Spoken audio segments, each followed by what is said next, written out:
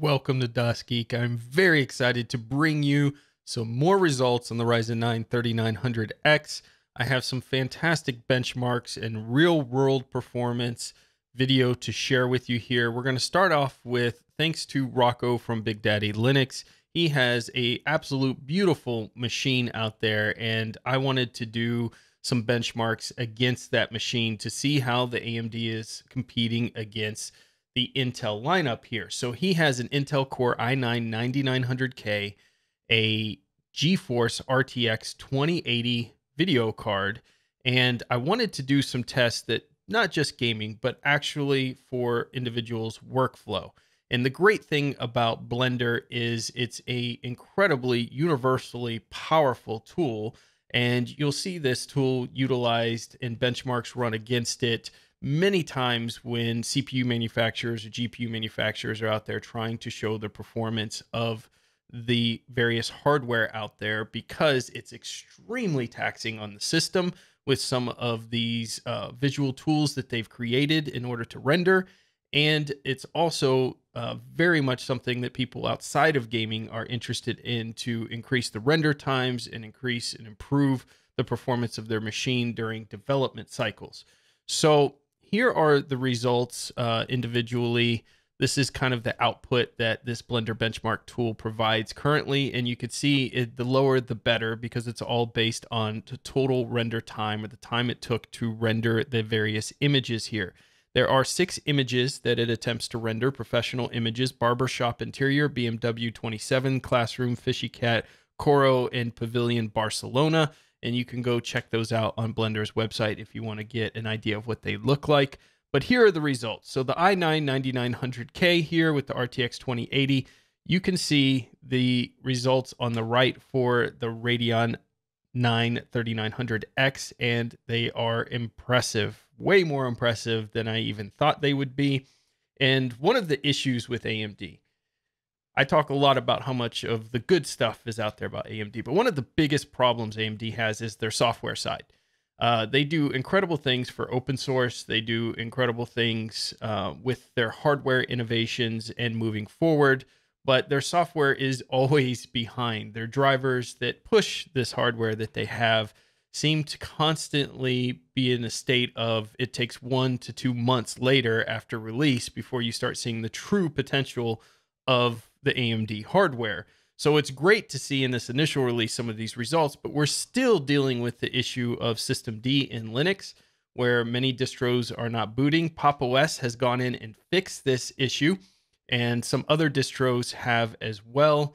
But for the most part, if you're wanting to run distros out there, the latest distro, and it utilizes systemd, you're still going to face that no boot issue. AMD released a week ago that they have fixed the issue in a BIOS that they've released to the manufacturers, or a flash code, and that has not yet hit the manufacturers' websites for MSI, and others have told me ASRock and others don't have it as well yet. So obviously it's going to take them some time to do testing and things. So the area AMD is weakest in is really on the software side. I think there are opportunities for distributions and AMD to work more closely together to fix this.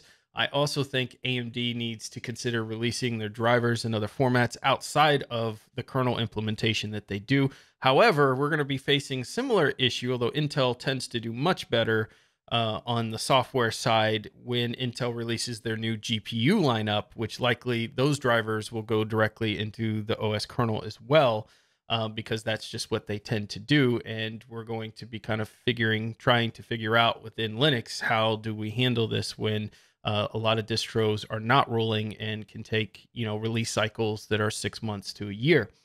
So in any case, that's the downside. But you can see in these results, I was absolutely floored, especially when you look at this barbershop interior. The difference here is not just minimal. It is a huge difference in the render times from 1059 to 685. Now, in some of the other tests, the difference isn't so vast. But you can see across the board in all 6 tests, the Ryzen 9 3900X dominates, as I hoped it would. It is indeed 12 cores and 24 threads versus 8 cores and 16 threads. And AMD has done something truly amazing. But I expect these results to even get better as the software starts to catch up, because I'm on Pop OS. Rocco is also on Pop OS as well. But as you know, the new drivers come into the later kernel versions and the new message drivers come out as well, you're probably going to see improvements across the board. This is using the Radeon 7, of course, versus the 2080 RTX 2080 from Nvidia. So again, just overall incredible performance, definitely showing the power that's being unlocked in the Radeon 7 with the PCIe 4.0 technology as well on the motherboard. So I was very pleased with this result. So now let's look at some gaming, and then we're also going to show, we're going to use Unit Engine for some benchmarks. And I'm also going to show some real world gaming so you can see the frames per second there. And hopefully all together, this will give you a good idea of how fantastic the performance is and how far along AMD has come with this latest iteration of CPUs. All right, so next on my list was to take a look at Unit Engine results. Now, again, a lot of people are in this discussion with me right now in the Patreon Telegram group for this community. If you want to join, that's an option. It's a smaller group of people for those who donate either to an open source project, $20 or more. I'll send you an invite to that group, or you can become a patron of the show and get invited to that kind of private Telegram group. But one of the discussions that has been going on is the scientific state of benchmarks. Is it scientific? And the answer, in my opinion, is no. Benchmarks tend to, first of all, there have been many situations, even recently, where companies have manipulated benchmarks so that they get the super high scores. But the end result was we found out they were freezing the CPU or doing something silly behind the scenes to make their scores artificially higher than they should. Number two is there are so many factors that happen, and this proves it perfectly here with this particular benchmark. So it's a guide. It's the best base that we kind of have, but I like to do a mixture of benchmarks and real world actual gaming and performance, because games can be tailored towards certain hardware. They can be programmed in a certain way that is a benefit to one vendor over another. And so depending on the game, like a CSGO, which is more CPU based, it's going to rely more heavily on the CPU that's in your machine versus the GPU. And there's just so many factors that can come in, processes running behind the scenes. And you can see that here, because while I have a fantastic build and I've paired high quality RAM with high quality motherboard, high quality CPU, high quality power supply, you can see that my machine with specs that really shouldn't be beating some of these machines out here, especially when they're paired with things like Titans and 2080 Ti's, is in fact keeping up with them. And that just goes to show you that we're in the top 50 of all the results. Now, I ran this in 1080p, and the reason is they don't have a 2K option, and all my machines are 2K. And that's another thing to keep in mind during this video, is everything on this was done except for these benchmarks here, because I didn't run them live. All the video footage and things you're going to see for the most part, unless you see it switch to a phone, is being recorded in 2K at 60 frames per second while I'm playing the game, which is going to impact between 15 and 30 frames per second right there, having that OBS running in the background, recording the session while I'm gaming. So that's something important to keep in mind when you see these results, that they're actually much, much higher. And I'll try to throw in some screenshots that I've taken to kind of prove that case out. But the point is, there are a lot of factors that can happen behind the scenes that can make a machine look better or worse. And that's not because I'm pro AMD or pro Intel. That's a fact across the board. So take this for what it's worth. What you can see here is that all the people who've run this latest benchmark from Unit Engine out there, the superposition benchmark, this is their latest one. We are in the top 50 in the world. And this is competing. We have no idea if these individuals are, you know, putting baby oil in their case or freezing their CPUs or have fancy water cooler setups or what they have. But I think you can also see that a lot of these machines that should be stomping my computer that aren't are likely the result of pairing poor hardware and other choices outside of the CPU and GPU, which can impact performance heavily. So they'll spend all the money on the CPU and cheap out on the RAM, have RAM with terrible timing or just, you know, cheap amount of it. Or they will have motherboards that are very cheap or hard drives that are old and cheap and not fast. So there are many factors that come in here. Now, it's important to remember as well that my machine's not overclocked. So it is very much in the state of what you would get right out of the box without doing any special tweaking to it at all. So with that being said, we got a 10,581 points here. So that puts us somewhere between these two machines here. The one is an i9-9900k with the 2080 Ti, and the one above it is an i7-8700k. So interesting, because you would think these two may be reversed. And later up, you can see some i9-9900Ks that are doing slightly better. Again, all of these scores are within range here, but we are in the top 50 of every computer benchmarked using this tool.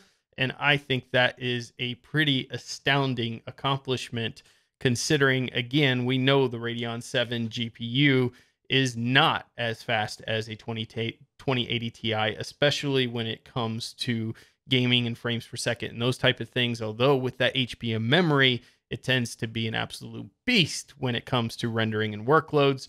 So that gives it an advantage in one area, gives it a disadvantage in another, and ultimately we fall right at the top of the pack here.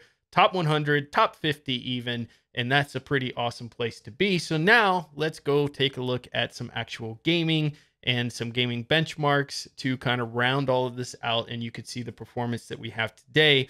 But I guarantee you, if I do this in a couple months, the results are going to be even better as AMD's software finally catches up with AMD's hardware. Let's take a look at some of the other benchmarks.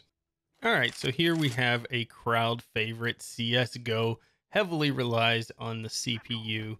We have this on high settings, and of course we're recording with OBS at the same time in 2K. Now, I'm terrible at this game. Leave your judgment below. But you can see some really impressive results, I think, from the frames per second here. Obviously, you're going to have a fantastic experience at over 200 frames per second. I did set OBS to not have a buffer here, so you'll see in some of the gameplay some stuttering at times or frames being skipped, and that's just a result of running games on their highest settings and trying to record in OBS at the same time. The actual gameplay in all of these games is extraordinarily smooth. This is the new game from Valve, Dota Underlords. It's also available on mobile as well. It's really, really fun game. Not super graphically intensive though, but obviously we're pulling out some great results here. Now, some of the games I'm going to show are Steam Proton games, which means they were never made to run in Linux at all. They are basically Steam's Play and Proton using Wine and a bunch of incredible coding have made these games compatible with Linux. So thanks to everything Valve has done there, but keep that in mind as well, that games are not native to Linux are obviously not going to get the performance you would get on their native platform. Here we're playing Dying Light, just showing some different frame rates we get here in a open scene, which can heavily impact the frames per second, especially when you have the viewing distance set up on high or ultra settings here, because you have a at top of a building, very high viewing distance that's expected in the background, and that's going to impact performance heavily versus being in a closed room, which is the quickest way. If I just want to show you, oh my gosh, 400 frames per second, is to go into a closed room. Because there's no viewing distance for the GPU to draw, you're going to get much better results. But I wanted this because I think it's more fair representation for this game here. Very, very fun game, by the way, to check out.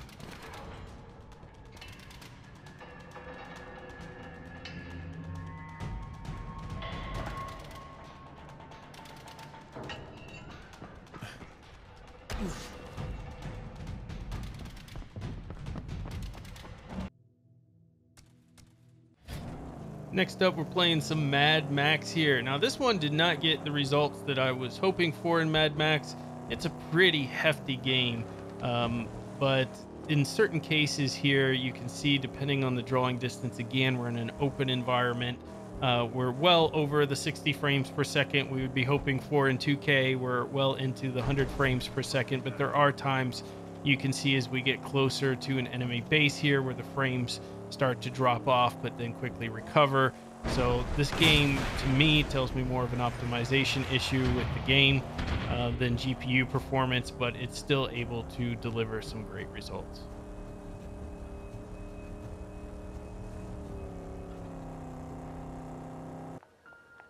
Now, one of my favorite games this year, Nier Automata. I think that's how you pronounce it. Just an absolute fun RPG, Final Fantasy-like game here.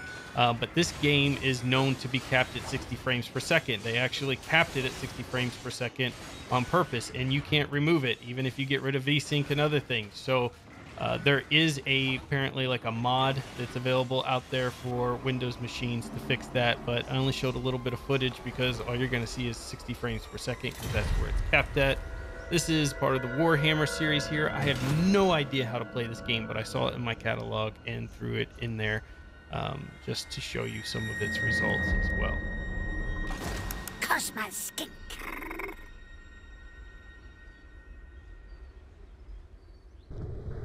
Next up, a very awesome game, Borderlands, the prequel here. It's in outer space. You can see some kind of strange floating and almost slowness to the movement. That's because of the environment here. But you can see we're getting fantastic frames per second with this coming in well over into the over 150 and into close to 200 frames per second at times in this game. So very good results overall.